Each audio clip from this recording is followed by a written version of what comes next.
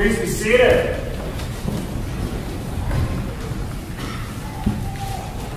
Maybe one more little touch. Yeah, just that little touch. I'm loud, but I don't know if I'm that loud. Last week we had Mariana was here, whose voice is definitely softer than mine. So I think we've got it about worked out. That's that's a little better. Okay, try it. How many of you never got past the first sentence of the gospel? Judas, not Iscariot. Were you aware there are 2 Judases among the 12? Who is this news to? Anyone? Well, it was news to me the first time I heard it. The gospel's like, wait a minute, there's 2 guys named Judas? What is that about? Well, it's about, I don't know. Maybe it's a confusing thing for sure. John's gospel points out here that the person who's asking a somewhat intelligent question is, of course, not Judas Iscariot, because Judas Iscariot never asked anything of worth in John's gospel. The one time he does speak, we are told in parentheses that he didn't really care about the poor. He was using the situation to get money because he was a thief. John really doesn't like Judas Iscariot. So he wants to make sure that nothing good could possibly be associated with him. If it was just that, we sort of just call it the end of a mystery.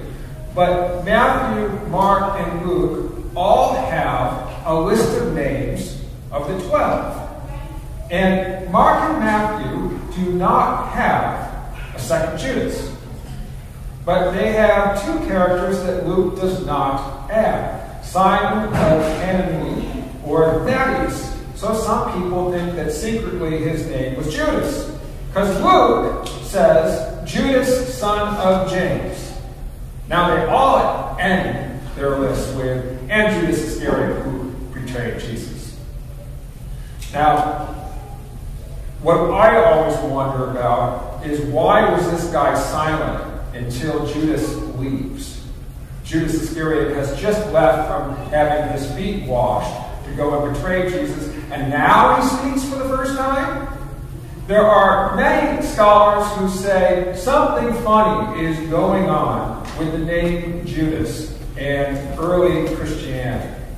And one such theory is that we don't really know who betrayed Jesus, but that later distinction wanted to be clear that it was someone named Judas, which is a derivative of Judah or Jew.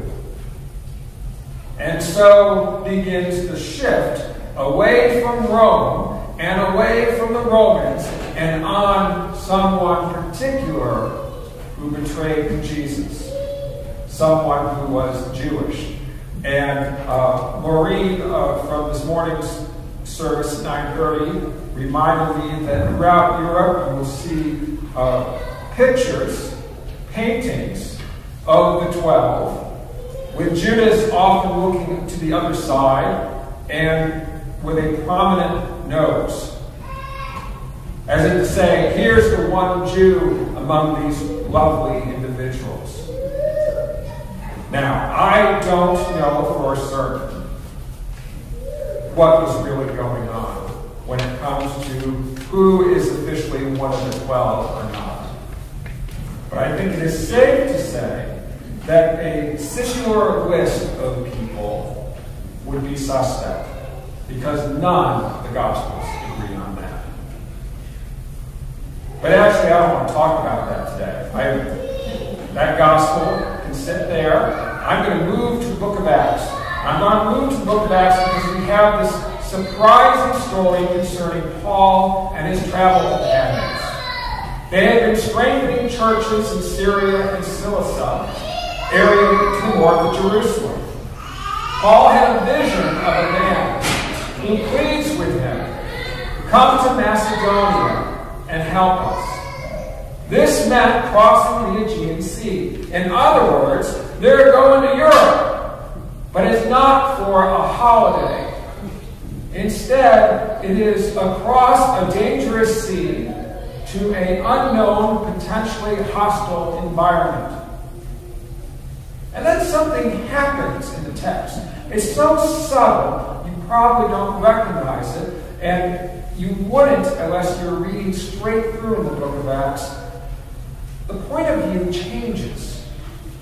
Until this point, whenever it is Paul and Silas are referred to they, then all of a sudden it says we immediately tried to cross over to Macedonia. What is believed here is that the author of the book of Acts is now on the journey with them. This is now a first-hand account of what happens. Now, we don't know if this guy was doing work somewhere else and now has joined Paul and Silas, or perhaps he was a sailor that was part of the needed boat to get them across. But all we know for certain is that this is a personal witness to the events that happen next. They reached the city of Philippi and reached Macedonia, and the author tells us, on the Sabbath day, we went outside the gate by the river, where we supposed there was a place of prayer. They were probably looking for a local synagogue in a place that was unfamiliar to them, certainly uncertain about what they were going to find. And we don't know if they found a synagogue. But what they did find was a gathered group of women. Now, I'm going to be honest here. Paul and his companions were likely disappointed. Not only they had not found the man of Paul's vision, but their patriarchal upbringing would have caused them to be disheartened in not finding men to dialogue with. Nevertheless, Paul and his companions sit and speak with those gathered in a posture to be understood as serious teaching. The book of Acts is pushing us along our assumptions as to who can have dialogue about Jesus and the good news. And it's then that we meet Lydia. Now, Lydia is probably not a name that comes to most people's minds when they think of women in the Bible. Lydia's name simply means woman from Lydia, which was an ancient kingdom in Asia Minor, modern-day Turkey. She was from the city of Thyatira, which was known especially for its dyes. And we are told that Lydia of Thyatira is a dealer of cloth, and specifically purple cloth. And this is a big deal. Purple is the color of royalty and the very wealthy. Someone in dealing with purple cloth would be used to dealing with the wealthy and people of power, and thus would have considerable wealth and power themselves. And since Lydia herself is the dealer, which is an amazing reality for someone in the first century, we are told that she is a worshiper of God. Now, this could mean she's a Jew, but more likely in this case, she's a Gentile who already held the Hebrew God in the highest esteems. You see, there was this different categories of people who were all associated with the Hebrew God. And Lydia was probably one of those who was in sort of a competition between the local synagogues and this emerging Christian movement. So she's somewhere in an undefined place. But the fact that Lydia is present at this place of prayer outside the gate suggests that she was already seeking guidance and direction from the Spirit of God, looking for meaning beyond her extraordinary success as a businesswoman. Then we are told the Lord opened her heart to listen eagerly to what was said by Paul. Opened her heart. Now, that sounds really biblical, right? That's how God does things. Opens people's heart. Except, well, that phrase is only found once in the Bible. Second book of Maccabees.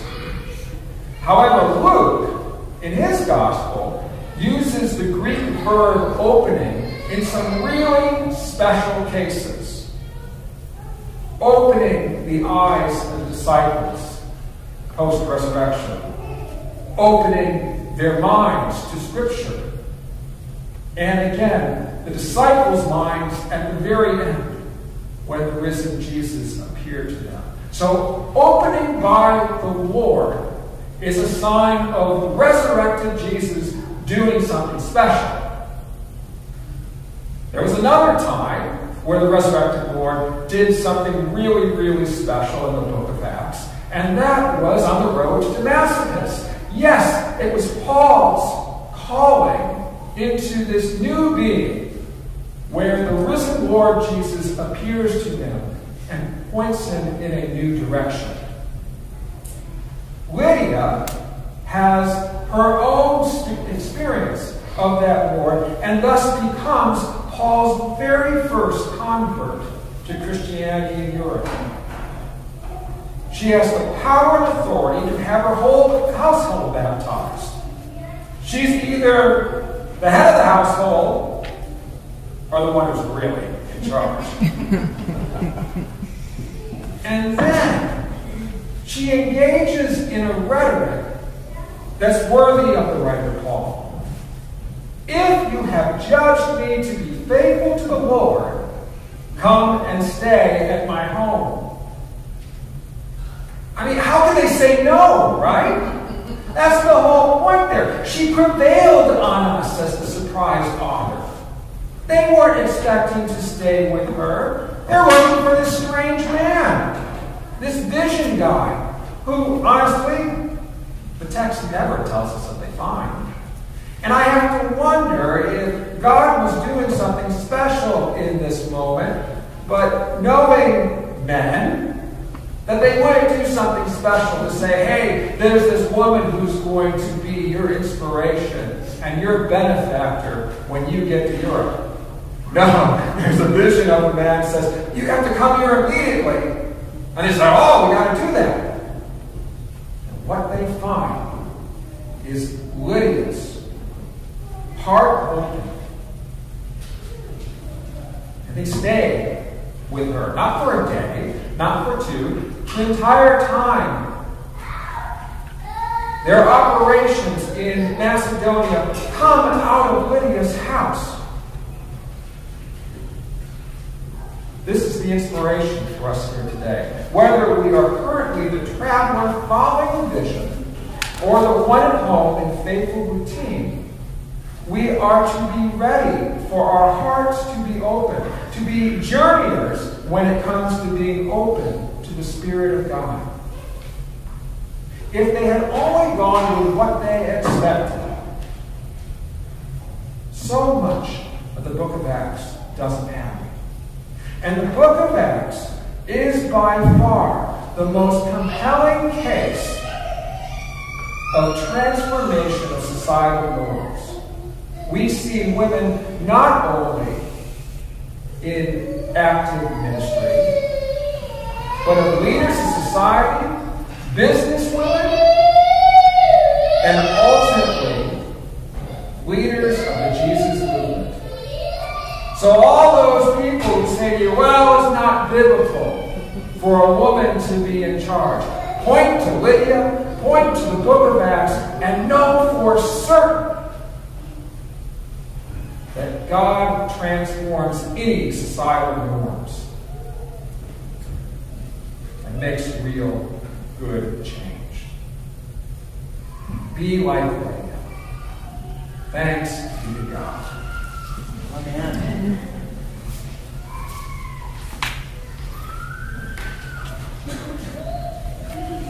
Please stand as you are able.